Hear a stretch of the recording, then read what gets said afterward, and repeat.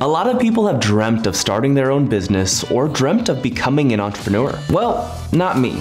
I didn't always want to be my own boss. I kind of fell into entrepreneurship on accident, but I'm extremely happy I did because I'm enjoying every second of it. By the end of this video, you're going to know exactly how I got started and why I would encourage you to get started as an entrepreneur. If you're new to the channel, my name's Justin Yaron. I'm a real estate investor and entrepreneur here in Las Vegas. I've made hundreds of videos teaching people about real estate, money, and self-development. And the goal of this channel is to help you grow your money and your mindset. But here's my origin story. It all started in college. Like I said before, I wasn't always trying to be my own boss. I actually got a degree in finance, hoping to be like a financial advisor or an investment banker, but I ended up not going that route because as I studied the topics and the subjects of finance, I was like, I don't really like this stuff that much. And outside of my normal college schoolwork, I had a couple other hobbies. And one of those hobbies was working out. I loved exercising, I loved bodybuilding,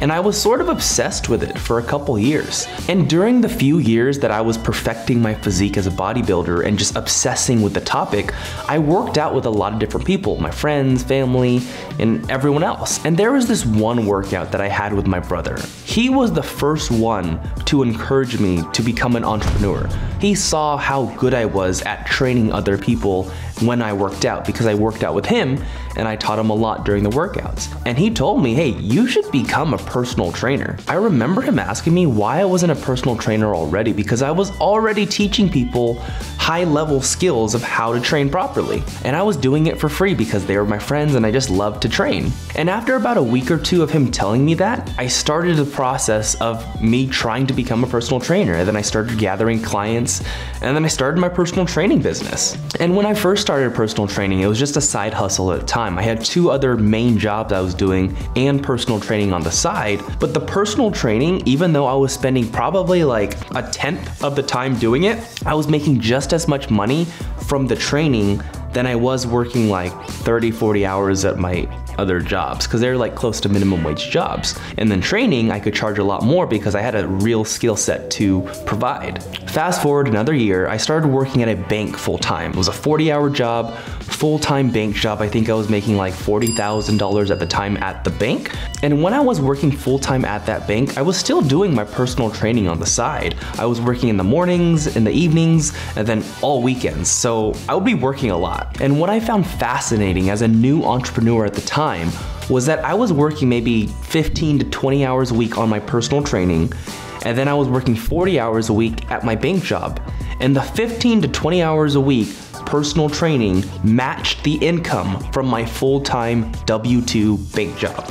And the moment I realized that, I knew I wanted to be my own boss. And now that you know my story, let me give you two reasons why I think that you should be an entrepreneur yourself. Number one, you get to be your own boss, which comes with a lot of extra benefits. If you are your own boss, you get a lot of flexibility. You aren't stuck to a certain amount of hours every single day for one period of time. You can do different things throughout the day. Now I say it's flexibility, not freedom. If you are planning to be your own boss and an entrepreneur, you still have to work really hard to achieve your goals and to make money. It doesn't mean you can just kick back and relax and experience true freedom, but what you do have is flexibility. So you have flexibility with your hours, you have flexibility with the decisions you make in the business, and that was something that I struggled with too, being a W-2 employee at a bank. When I was working for the bank, I had a lot of different ideas, like ideas for improvement, and I always presented those ideas to the people above me. And often my ideas were shut down even though I knew they were amazing ideas and I already implemented them myself, like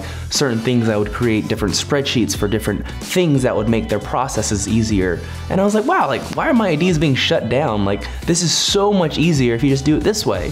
And once I became my own boss, I realized that I had the decision and the freedom to choose how I wanted to work. And I loved that feeling. I still love it to this day. The second reason I think you should become an entrepreneur is because there is literally unlimited income potential. You can make as much money as you want as an entrepreneur. It's up to you. This is very different than a normal W-2 job.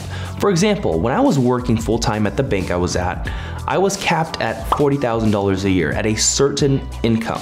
While it is nice to have that kind of stability and not having to worry about the ups and the downs, I still was capped. No matter how hard I worked, no matter how much I innovated, and I hated that feeling. I knew I worked harder than everyone else. I knew that I innovated. Yet I was still capped at a certain income and I hated the feeling. I know you might hate that feeling too, although there's a certain trade-off. When you become an entrepreneur and you go full-time at it, you likely will not have consistent income at the beginning of your business and your entrepreneurship journey.